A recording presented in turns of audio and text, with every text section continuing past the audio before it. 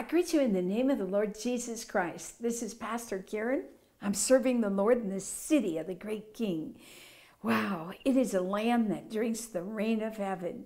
It is an exceedingly good land that flows with milk and honey. And, you know, we just come out of the Gaza Strip and, oh, God taught us so many things. And the Bible just comes alive when you're in this place walking with God. And, you know, you just speak the word and you live the word, you think the word and you act the word. And just to walk in the rhythm of the Spirit was such a great blessing. And, oh, wow, wow, wow. And Lord, come from the four winds, O breath of God, and breathe through your people today. And Lord, I ask that you blow on the dry bones. And, you know, I get up every morning and I just am so thankful. I've been redeemed. I've been redeemed. I lived 40 years out in the wilderness. I was a slave of Satan's. I mean, I just was involved. Anything Satan threw my way, I chased it. But I've been liberated. I've been liberated. I've been set free. I've been set free from the chains of Satan. I'm no longer a slave to sin or Satan. I'm joined to the King of Glory. I'm joined to his marvelous light. I'm joined to his loving kindness. I am joined to his mercy. I'm joined to his power. And I'm like, wow, I'm joined to the joy of the Lord.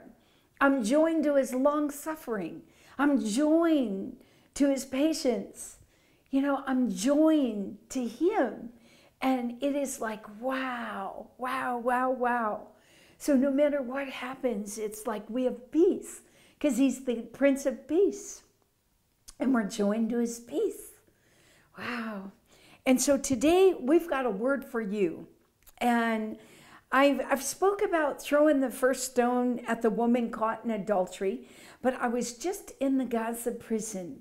And let me tell you that a large amount of the women that are in the prison have been caught in adultery. They've been caught in adultery. They can never go back to their family. They can never return to their husband or their children.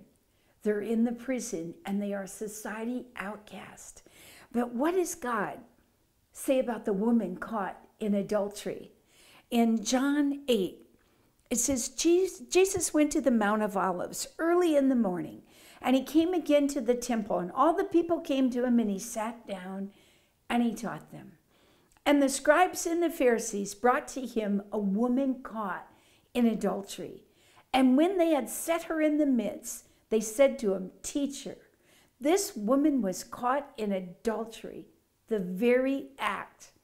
Now Moses in the law commanded us that such should be stoned. But what do you say? This they say, testing him, that they might have something of which to accuse him. But Jesus stooped down and wrote on the ground with his finger, as though he did not hear. And they continued asking him, and he raised himself up and he said, He who is without sin amongst you, let him throw a stone at her first. And I feel like, wow, this woman was caught in adultery, and God says, He who is without sin, throw the stone. And I feel like the men that stone the women caught in adultery, how can they stand before God Almighty, the righteous judge, and be, you know, how can they stand before him when they are condemning one who is a sinner? They condemn the woman caught in adultery. That's why God said, judge not, condemn not. There's only one righteous judge. And so in the prison of Gaza, these women are in there because they've been caught in the act of adultery.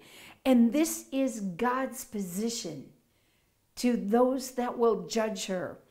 He who is without sin, let him throw the stone at the woman. If you are without sin, if you don't need God to forgive you for nothing, go ahead and throw the stone. And again, he stooped down and wrote on the ground.